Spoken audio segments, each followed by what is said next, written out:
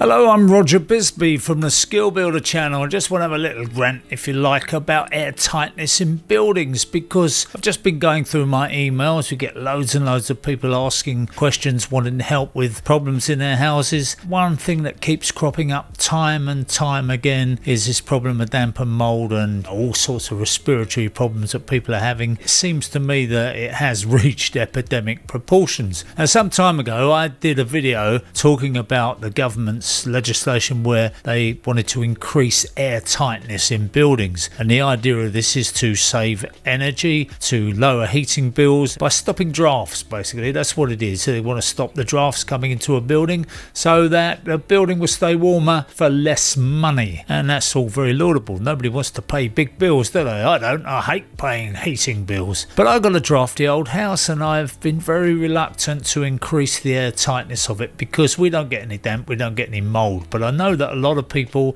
up and down the street have changed their old rattly sash windows to nice PVC windows with draft proofing all the way around them, sealed units, and they've also done their door as well. But what we're getting now is more and more people who are finding mould in their homes. They can't do anything about it. They keep cleaning it off. The reason is they've stopped all those escape routes for that airborne moisture. I said that I thought that we were in the middle of a bad experiment. I thought that the government was a little bit short-sighted or a little bit over-ambitious, insisting on these levels of air tightness without insisting on some kind of mechanical ventilation, either a heat recovery system, ideally where it takes the heat from the air that's being taken out and puts some of that heat back into the building. It can't take 100% of the heat out, but it can certainly take a good percentage of it out. A heat recovery fan, even if it's just a single point one, or a whole house system, what they call a mechanical ventilation heat recovery system, bit of a mouthful that. You can have one to do the whole house, or you can just have it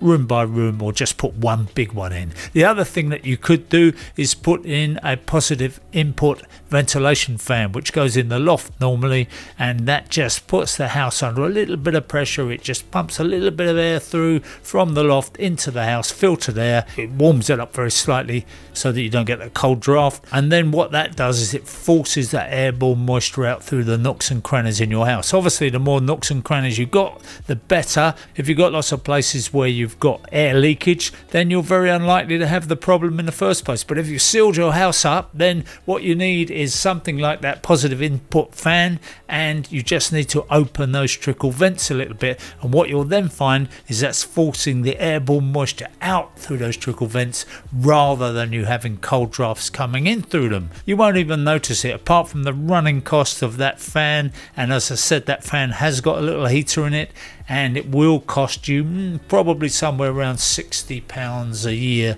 to run it. You don't need to run it in the summer, by the way. In the summer you can just open your windows, and because it's a bit warmer you won't be suffering the same problems. But it's the winter when you're heating your house up, increasing the moisture because you haven't opened any windows and you haven't got extractor fans on and all those kind of things. We do get quite a lot of emails from landlords who are saying, I've got these tenants, the tenants from hell they call them. They've pulled the fuse out of the extractor fan, they won't open the trickle vents, they've put duct tape over the trickle vents, they're insistent upon not putting any ventilation in because they don't want the cold drafts and the high bills, and they're also drying washing on their radiators. Now, it's not only tenants, I'm not going to demonise tenants in favour of landlords, but it's also people who own houses and maybe haven't got enough money to pay their heating bills, and they've got to get their washing dry, obviously, so they dry the washing on the radiators, and that causes a further problem. And before long they've got this mould growing everywhere.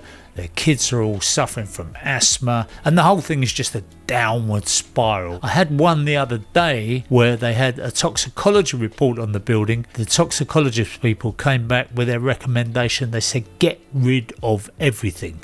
Get rid of everything in the house. That means your carpets, your furniture, your clothes, the whole lot. Because if you don't, and you think you're just going to clear the mould out of that house and you're going to reintroduce your possessions into that house, then that mould is going to come back. Once you've got rid of the mould, once you've had a thorough cleanse of that house, I'm afraid that what they're saying is you've got to get rid of everything you own. A nightmare, isn't it? So far better not to have that. Far better to attack the problem at source before it becomes a huge problem. And if it costs you £60 a year to run that positive input ventilation fan or a dehumidifier, that's another great solution. If you're drying washing, if you've got nowhere else to dry washing and you have to dry it on the radiators or somewhere, or maybe in one room, then the best thing is just hang it in that one room and switch on the dehumidifier, because that will suck the moisture out of the air. You don't even need to heat that room, because by sucking the moisture out of the air, you've introduced drier air, and that will obviously let the washing dry, because you know it's always going to go to a drier air. So dehumidifier, that's one great solution. We've got links below if you want to put a positive input ventilation fan in. We've got links to a really good one of those. If you want to put in an extractor fan which senses the humidity levels, just switches on when they get too high or switches to a higher level. I've got some fans which are very, very quiet and they just run on a whisper quiet low level all the time. They cost pennies to run because these things are so efficient now, and they just draw that heat out. And of course, if you do something like cooking or showering or anything like that, the sensor in the fan will sense it and it will switch itself on to boost for a little while, get rid of most of that moisture, and that will prevent that mould from occurring. And if you don't do that and you refuse to do any of those things, even opening the windows once a day for a quarter of an hour before you put the heating on, I know it's cold and I know it seems like a hell of a thing to do, but a lot of people do